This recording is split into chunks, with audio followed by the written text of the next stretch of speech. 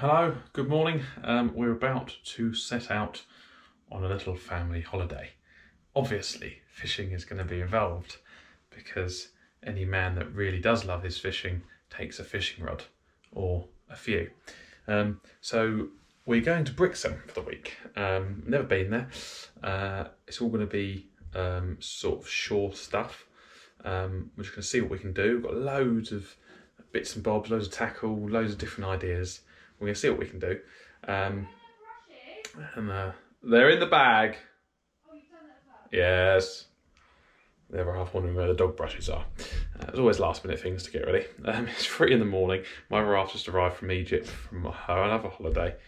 And now we're going to go down to Weymouth and fish for some LRF gear and try for some garfish. So, let's go.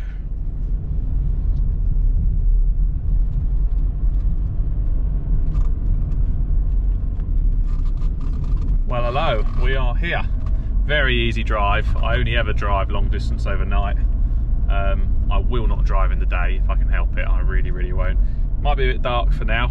We'll get you some light in a moment, but we're here at Weymouth.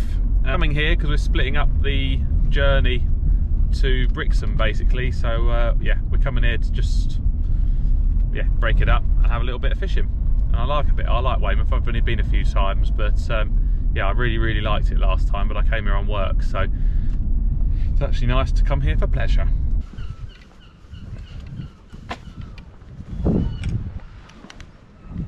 So, this is the East Breakwater.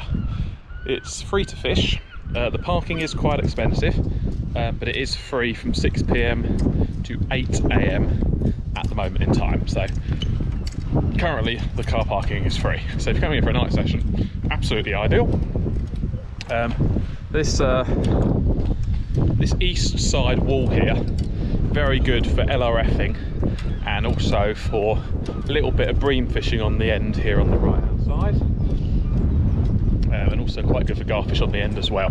The west arm, which is over there, you'll be able to see it flashing, the white light on top. That is very good for squid at the right time of year, and also conger eels at the end. We had quite a good session last October for the congers. So we're going to take ourselves to the end here. We've got 3 rods. We're going to put one out for some bream on the right hand side over there, by that, in line with that pole, that navigational light. And put the float out, right out in the middle. And then I'm going to come behind me for the LRFing. Big mixture of stuff today. Hopefully we can pick off a fish or 2. Right, so first things first, I'm going to talk you through the setup. As I did promise, we would start talking about tackle and gear a little bit more in detail before we start the fishing.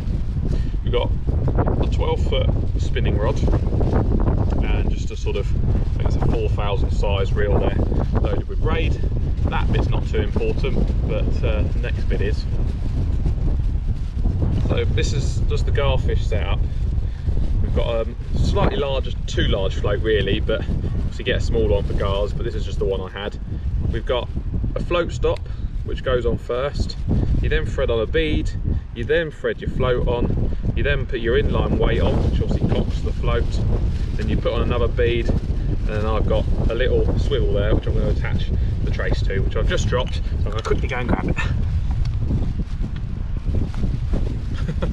Yeah, it's very windy here today, but Weymouth, quite luckily, is quite protected.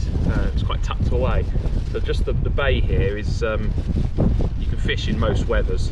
I was here at a trade show in October last year, and it was blowing a hoolie, and lots of fish were caught, and yeah, and it was pretty flat all weekend. It wouldn't be very nice out in the open sea today, that's for sure. But so I've just threaded on that trace there. I've just got a size 8 hook, really small hook. You don't want a big one for garfish. That's on like that. And then we're going to use garfish for bait. I've got some bit of garfish down here. We're just going to chop off a sliver and use that as bait. There you go, as bait, that's all we're going to use. In fact, I'm going to chop that in half because even that is probably a bit big. You really don't need it to be big at all. There you go, just that's perfect, about a fingernail size. and we'll pop that on the hook, we'll cast that out and we'll let that do its thing, just to see if we can pick up bonus garfish or something on the float. You never quite know. Might struggle, we might not, but we shall see. Just like that, let's get that cast out.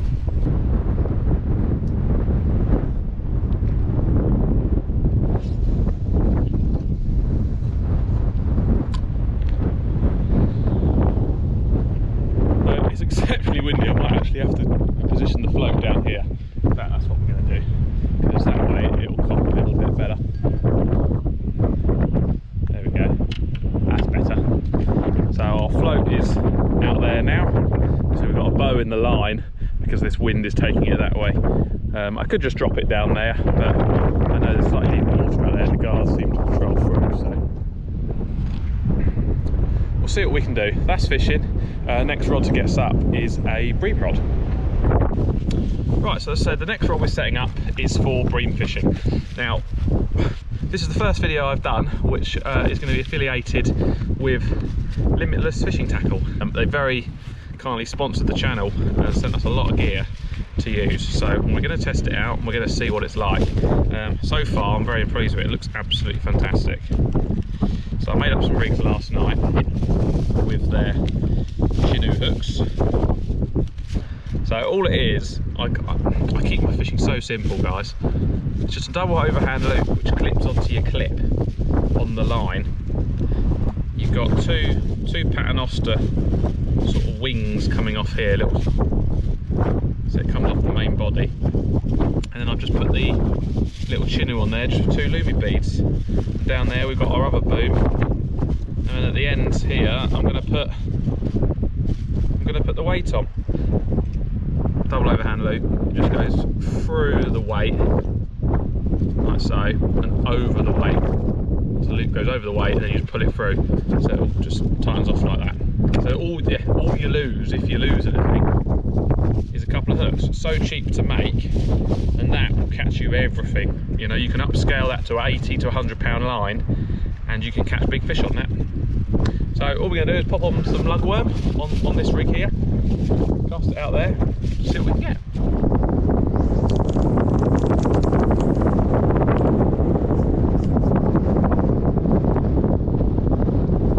Hopefully we'll see if that weight holds. The wind's quite strong and the tide might be quite strong as well, but we'll see.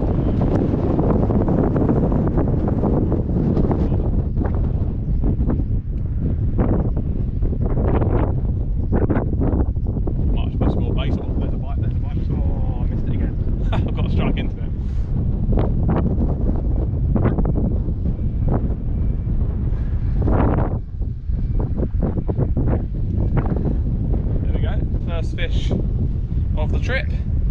That is a tiny pollock. There you go, minuscule little pollock.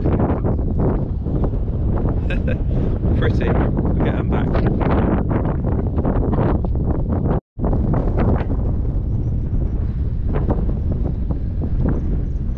Fish on. There you go, another pollock. So I'm going to stop showing you these pollock all the time because you'll get very bored of them very quickly, but look at that, gorgeous colours on them.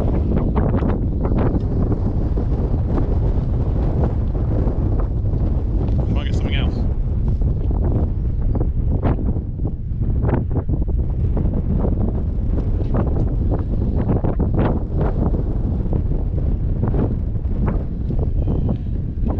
Boys and girls, there was a monster bass down there.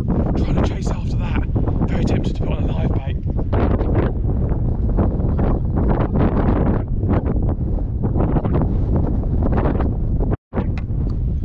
Well, another species. It's a ballan wrasse this time.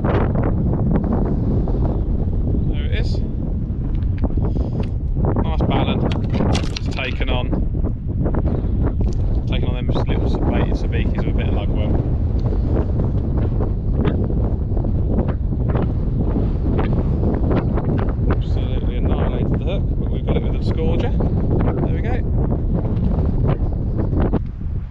So far we've had black bream today, we've had pollock, whiting, pouting and 1 ballan wrasse.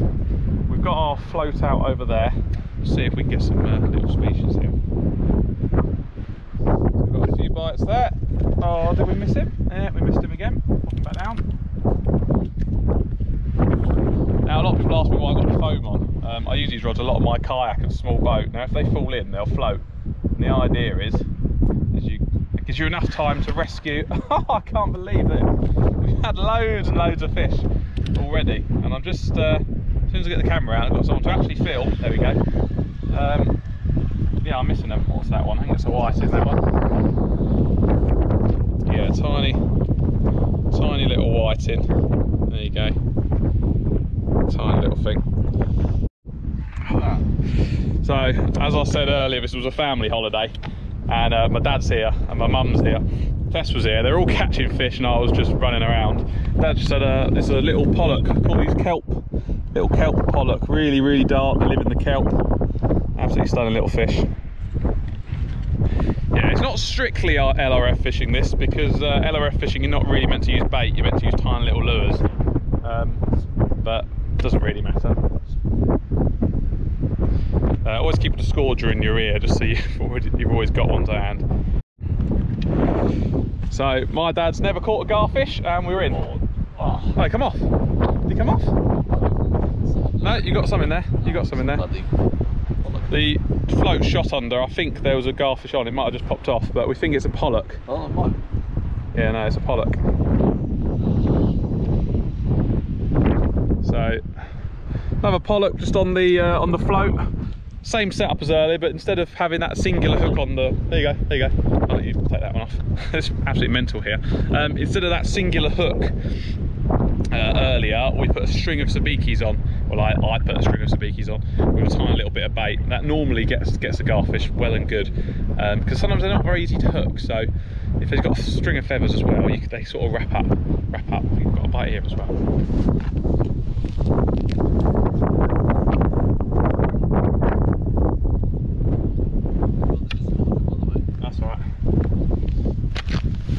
There we go, another tiny pollock, just on a tiny little bit of bait. Just get that one hooked. There you go. Pop him back.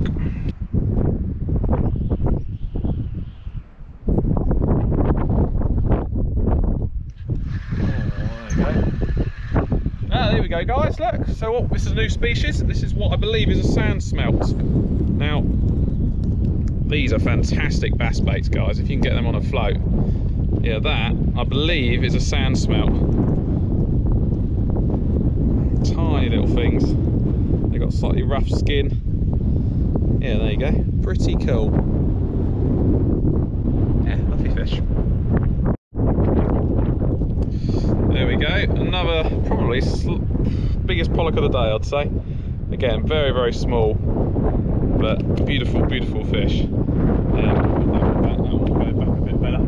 Bit bigger. Yeah, we've got another 15 minutes, then the girls want to go for breakfast, and I think we're going to go to Lyme Regis, and then down to Brixham. Hopefully I'll get some fishing in this evening at Brixham, but yeah, another 10 minutes. Boat's under, bang, and he's in, but is he into a garfish? I don't think so. There's about 3 pollock on here. 3 pollock, yeah. Keep winding it so it's tight, so the tension doesn't drop, so he doesn't tangle up.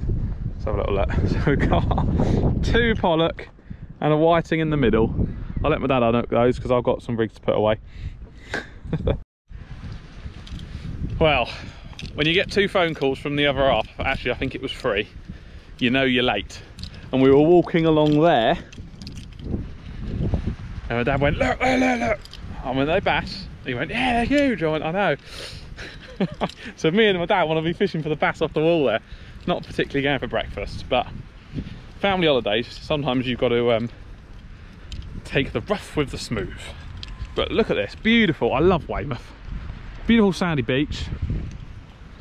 It's blowing a hoolie out there, believe it or not, but we're really protected here because of Portland Bill. And it's pretty much, the bay is almost always flat calm. So you can actually fish it in a boat all year round. Not sure if it'd be any good. I have a little look on Navionics and it all looks very flat. But yeah, if you've not been to Weymouth, come down and have a little fish on the piers for a couple of days, because there's some great fishing. You know, we've had, what have we had? We've had pollock, pouting, whiting, sand smelt, garfish, ballan. So yeah, loads of species already. And now I've got two ladies looking at me with very unhappy faces because I'm ever so slightly late.